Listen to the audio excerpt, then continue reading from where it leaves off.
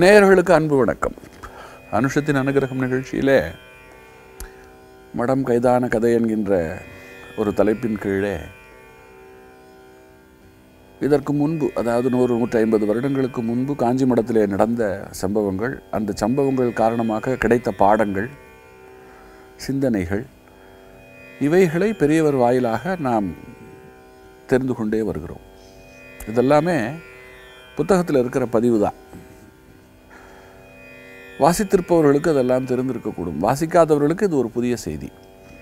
அந்த வகையில் நேற்றைய தினம் இளைய மடாதிபதி அவர்கள் தஞ்சை சரபோஜியிடம் போய் பொருள் உதவி கேட்டு, அவர் என்னுடைய சர்க்காரே ரொம்ப கஷ்டத்தில் இருக்குது, உங்களுக்கு உதவ முடியாது என்று சொன்ன அந்த விஷயத்தை பார்த்தோம். அதனுடைய விளைவாக பெரிய மடாதிபதி அவர்கள் ரொம்ப மன வருத்தப்பட்டு கேட்டு இல்லைன்னு சொல்லிட்டாரே, இது எவ்வளோ பெரிய அவமானம், இதற்கு நீ போகாமல் இருந்திருக்கலாம், நாமெல்லாம் போய் கேட்கக்கூடாது, கையேந்தக்கூடாது, கடவுளிடம் மட்டும்தான் நாம் எதையுமே கேட்கலாம் கொள்ளலாம், கடவுளிடம் கூட கேட்கக்கூடாது, சரண் புகுந்து விட வேண்டும், நீ பார்த்துக்கொள் என்று விட்டுவிட வேண்டும் என்று வருத்தப்பட்ட அந்த விஷயங்களை எல்லாமும் கூட நேற்று பார்த்தோம். இப்போ அதனுடைய அடுத்த கட்டம், இந்த நிலையில் இனிமேல் நாம் இங்கே இருக்க வேண்டாம், தஞ்சாவூரில் இருந்து நாம் இனிமேல் அடுத்து கும்பகோணத்திற்கு போய்விடுவோம், மடம் இங்கே இருக்க வேண்டாம், இங்கே இருந்தால் நிறைய செலவினங்கள் வேறு ஆகிறது என்று தஞ்சையில் இருந்து கும்பகோணம் நோக்கி மடம் நகரத் தொடங்குகிறது.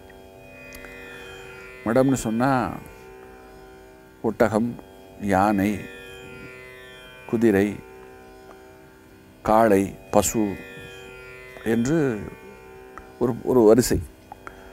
அதற்கு பிறகு மடத்து பொருட்களை கொண்டு மாட்டு வண்டிகள், அதற்கு பிறகு பல்லக்கில் மடாதிபதிகள் செல்லுகின்ற வழியிலே பக்தியாக பாராயணம் செய்து கொண்டே செல்வார்கள். ஜெய ஜெய சங்கர, ஹரஹர சங்கர என்கின்ற கோஷம் ஒலிக்கும். அப்படித்தான் கிளம்புகிறார்கள். அப்படி கிளம்பி போகும் பொழுது தஞ்சைக்குள்ளே புகுந்து போவதற்கு பிடிக்கலை.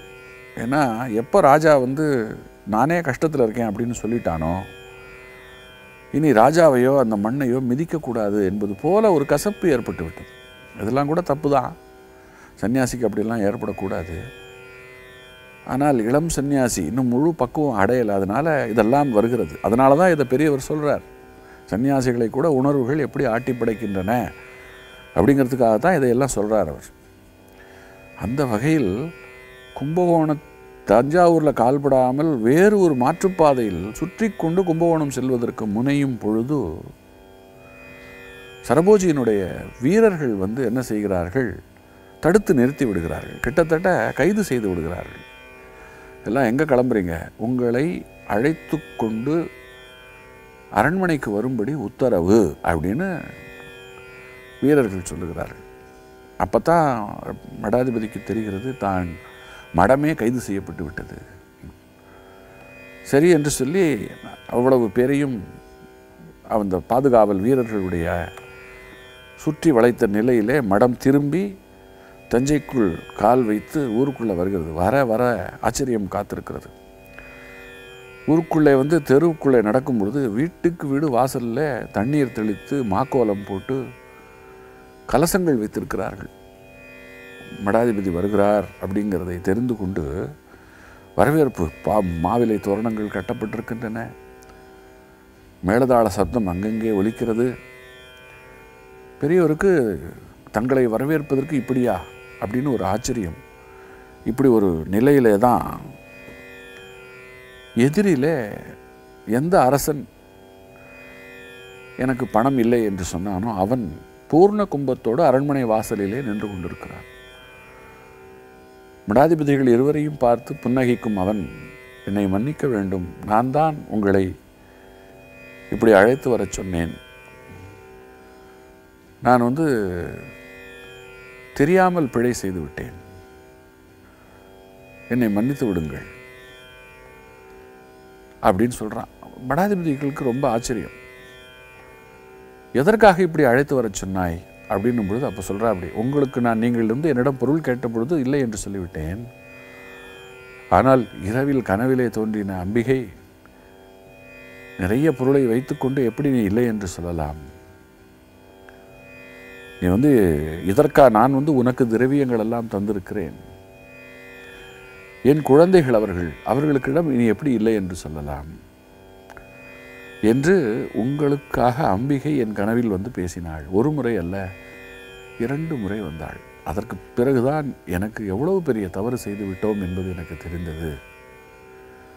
அதனால்தான் அதே சமயம் நீங்கள் கிளம்பி விட்டீர்கள் என்று தெரியவும் உங்களை தடுத்து வளைத்து நான் இந்த பக்கமாக வர செய்தேன் அப்படின்னு சொல்றாரு.